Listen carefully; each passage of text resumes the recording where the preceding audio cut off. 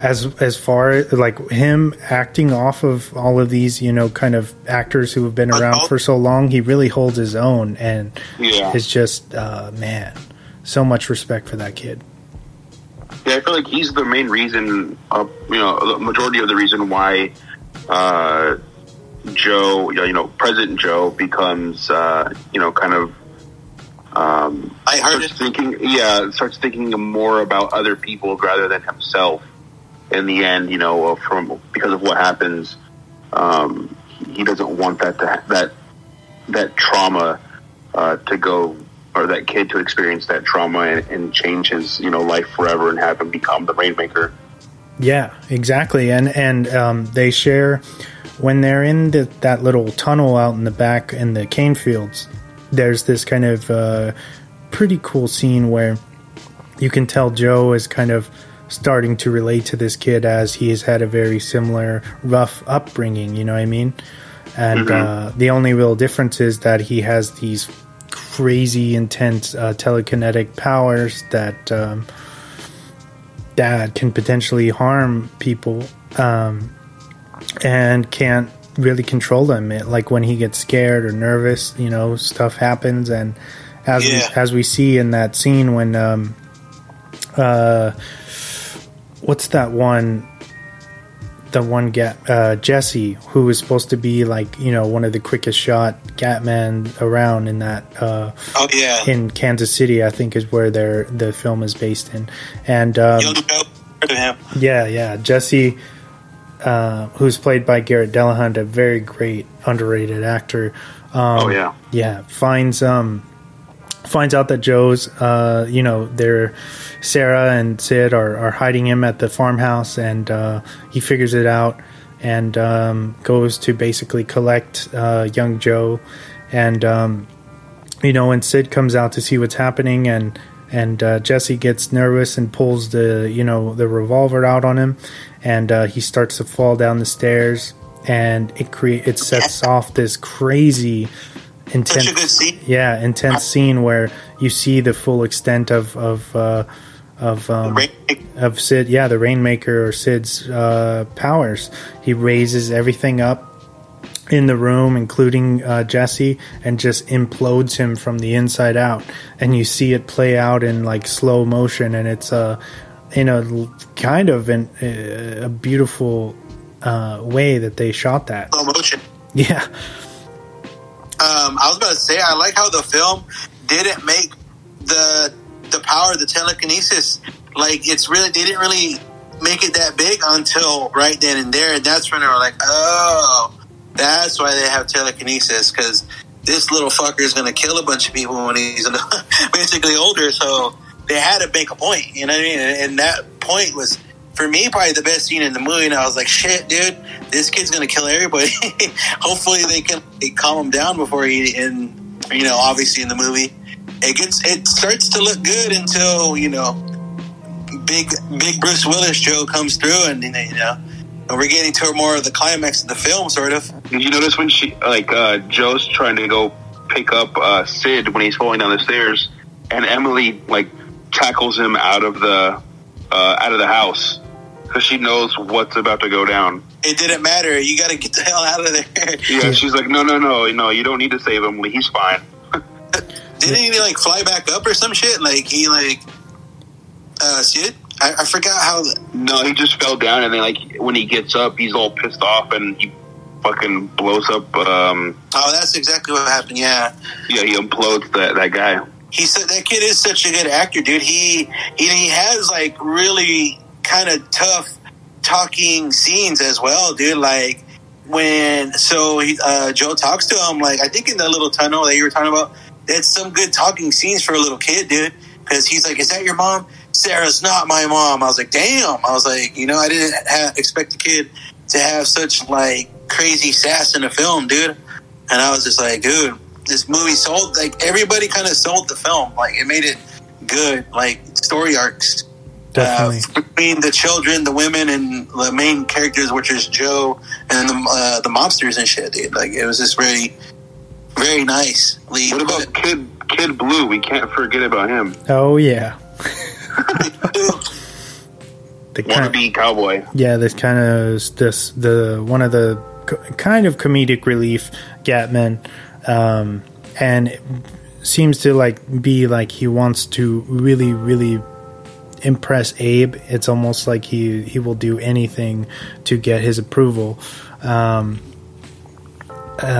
it feels like he really has a grudge out for younger Joe from the very beginning.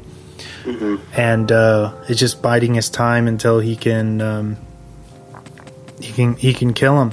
And as we all know, the people who've seen the film, he doesn't kill Joe. Joe gets the better of him, but he's a great Kid Blue is a great character nonetheless. You know what I noticed? Fucking Rian Johnson loves using that guy. Yeah, he's in everything that he's done in some form. From Brick to Knives Out, I think. Yeah. And this one. So yeah, dude, it's funny. I love that directors have these. They have to have these certain actors in their film. You know what I mean? I love that because that guy plays a good. Like he's done like pretty much anything from comedic relief to just being like a decent side character. Like he's pretty good at doing that, dude. But just the fact that Abe and like older Joe goes and fucking he lets Kid Blue take him in on purpose and then executes the entire mob. He only maims Kid Blue, and which is, you would think that Kid Blue would be like, all right, cool, I got out, I'm out, I'm fine. But no, instead he goes after both of the Joes, and when he could have just left and done his own thing, but he's like so power hungry, I guess. He goes out to the cane fields, a farmhouse, and tries to pick a fight, and that's a great scene too, because it's on one of those futuristic hover bikes that that we see with Paul Dano's character in the beginning, and you don't really see it until the climax where he attacks young Joe, and there's this great kind of foreshadowing in the beginning of the film.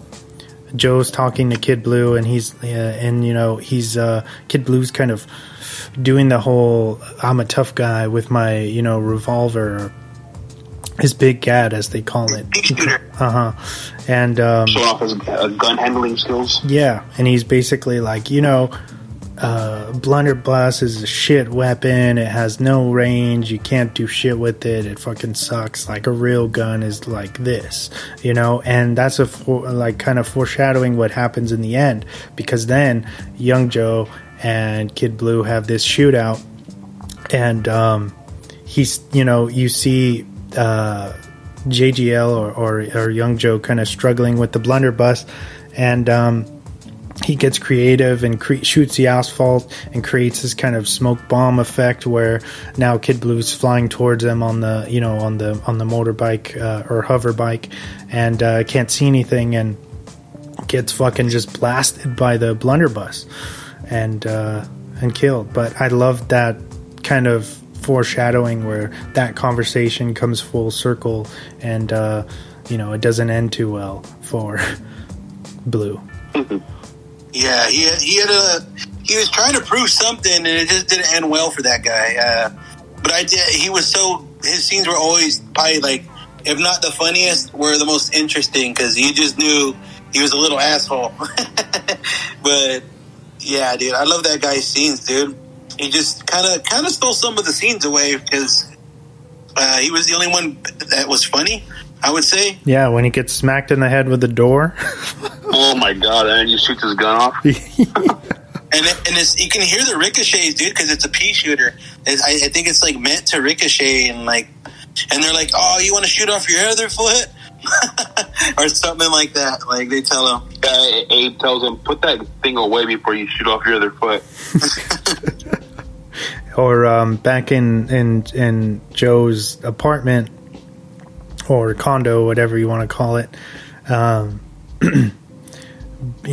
he comes back to get some of his stuff when the Gatmen have already raided his place and Blue's already there, and they have this kind of face off, and Joe throws him in the floor safe and slams the door shut, and it fucking slams on his hand. Oh yeah, dude, that looked like it hurt so much. Yeah, and you definitely, yeah, you definitely feel that, and that's one of the parts where Joe's like, "Don't worry, tell Abe I'm gonna make this right, and I'm gonna kill my Loop." And by that time, Blue's had it and super angry and injured, and he just starts shooting through the floorboards. Did you notice the scene right before that, or it's actually right after, but it shows you later Bruce Willis's character is actually following his young self, and he hears a voice in the alley, and he looks over, and it's Kid Blue, and he's like, fucking Kid Blue? Like, you could tell it's like a flashback from when he was younger, like, remembering who Kid Blue was, and he's like, Jesus Christ, like, I forgot about that guy. He's like, I thought I'd never see his ass again, right? Yeah. And he's like, fucking Kid Blue? And then, he ends up saving himself when he falls off of the fire escape. But that was a pretty good scene, too. Oh, yeah. For as much... Go ahead.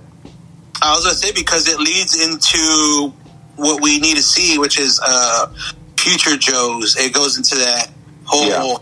It switches, basically, which I think people... When I first saw this movie, I was like, what the fuck's going on, dude? Why are we seeing young Joe doing, some other shit this time? And then it, snaps into your head. But go ahead. What was... were you going to say something, Wes? I was just going to say I loved how, as much as this is a dialogue-driven film, or how much story they're throwing at you, the action that we do get is very polished and stylized in a really great way, where you're just like, man, this is some really good action for a film like this. You know what I mean? They didn't have they had a mid budget, but everything they pulled off looks so good, and I don't know. I just I love it so much. It was like a dystopian western or in some way. Mm-hmm. If you can, if that's even a category, I don't know if anyone's tried, but. Cowboy versus aliens. Nah, just joking. Yeah, dude. This movie does so much, dude. I'm surprised. This is a Rian Johnson film, but sometimes not surprised. You know what I mean?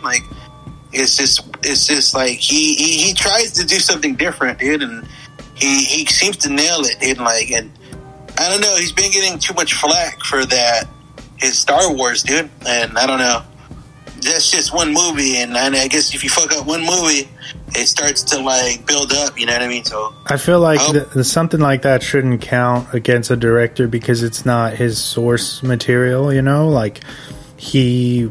tried to do something different and take risks, and as we know, Star Wars fans, or a lot of them, are very jaded and don't like anything. So, I don't think that should hinder him as far as whether he's a good filmmaker or not. You know what I mean? He was he just had a different vision, and I have some of my problems with that movie, but it's pretty alright.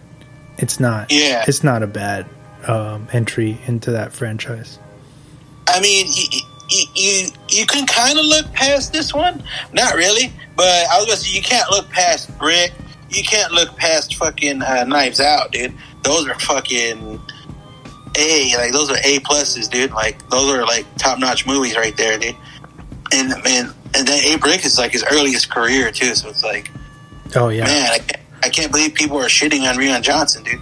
I'm look what just those two movies alone. And then this one's just a little more sugar on top. It's fuck, people are just, it's tough to be a director right now, it seems, in my opinion. It just seems very tough to please, and you try to do your own thing if they hire you for it, you know what I mean? Yeah. But yeah, this story just gets more fucking crazier, because obviously we are pretty much at the point where with Blue, it's climaxing with the fight with Kid Blue, and then you just get into, Joe just got done murdering the mob. He kills Abe, then he goes on the hunt because now he knows where the Rainmaker is. And we had this last final